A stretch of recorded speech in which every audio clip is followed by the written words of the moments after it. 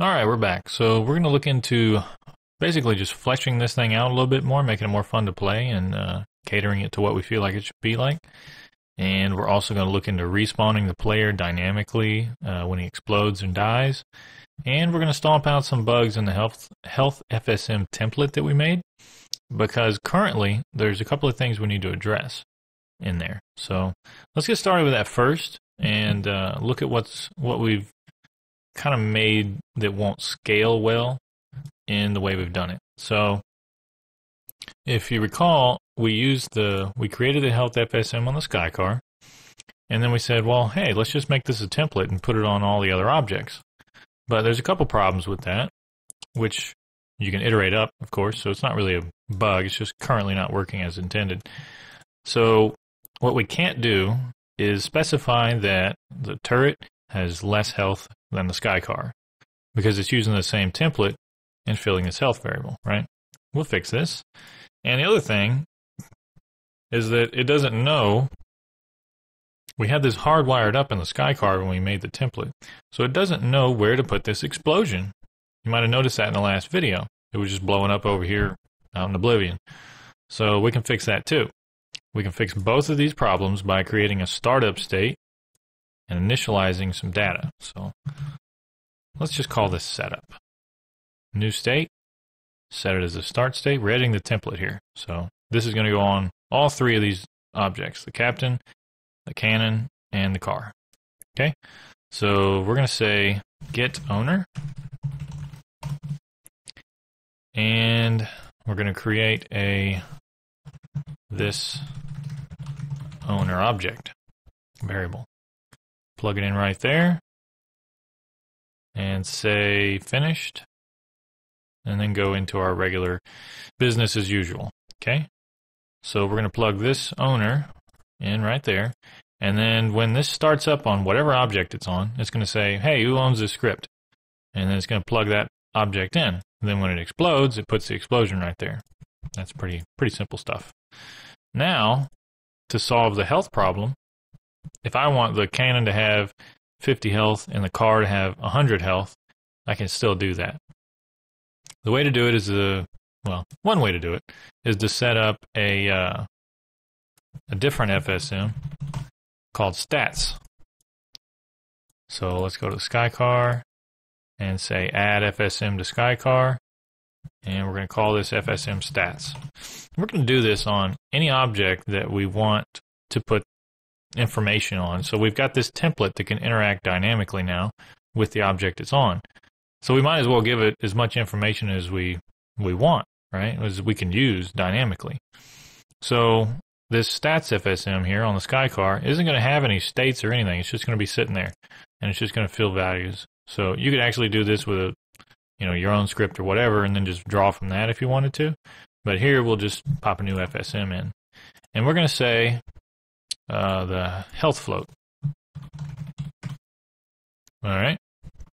So the health float is 0 right now. We're going to say that this object is going to have 80 health. That's what the car is going to have.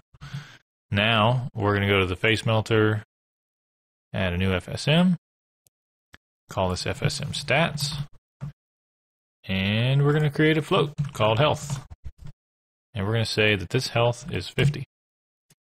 Now we're going to go to the captain, add the FSM, name it stats, and new health, 50.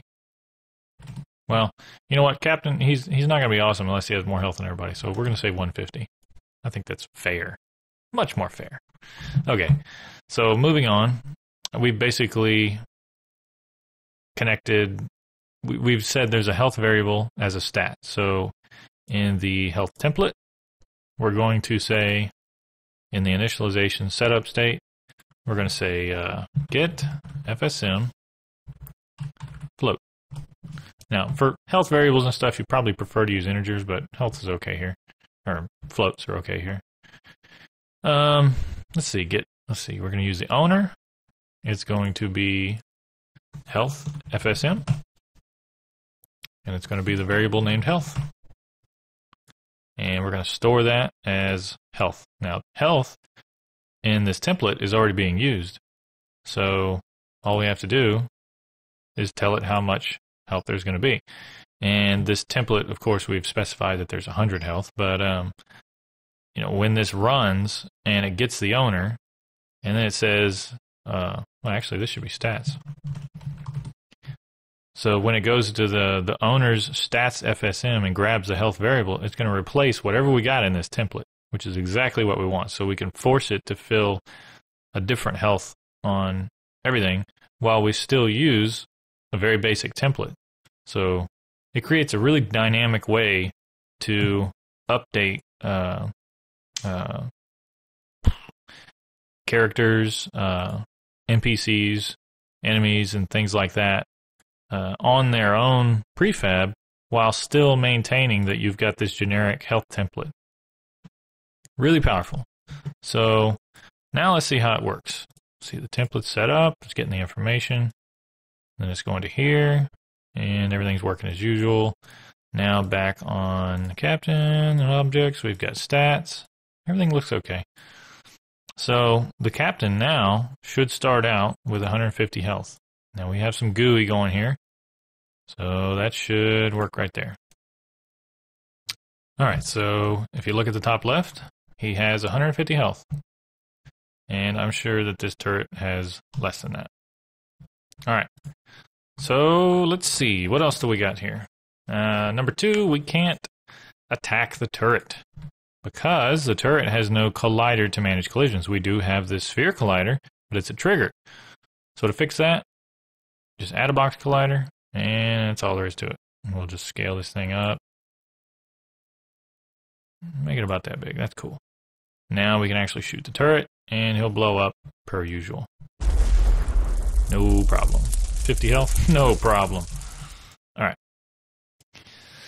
So now that mechanic is working. You notice the explosion's in the right spot. He's got the right amount of health, and everything's just working like we want it to. Now let's move on to respawning.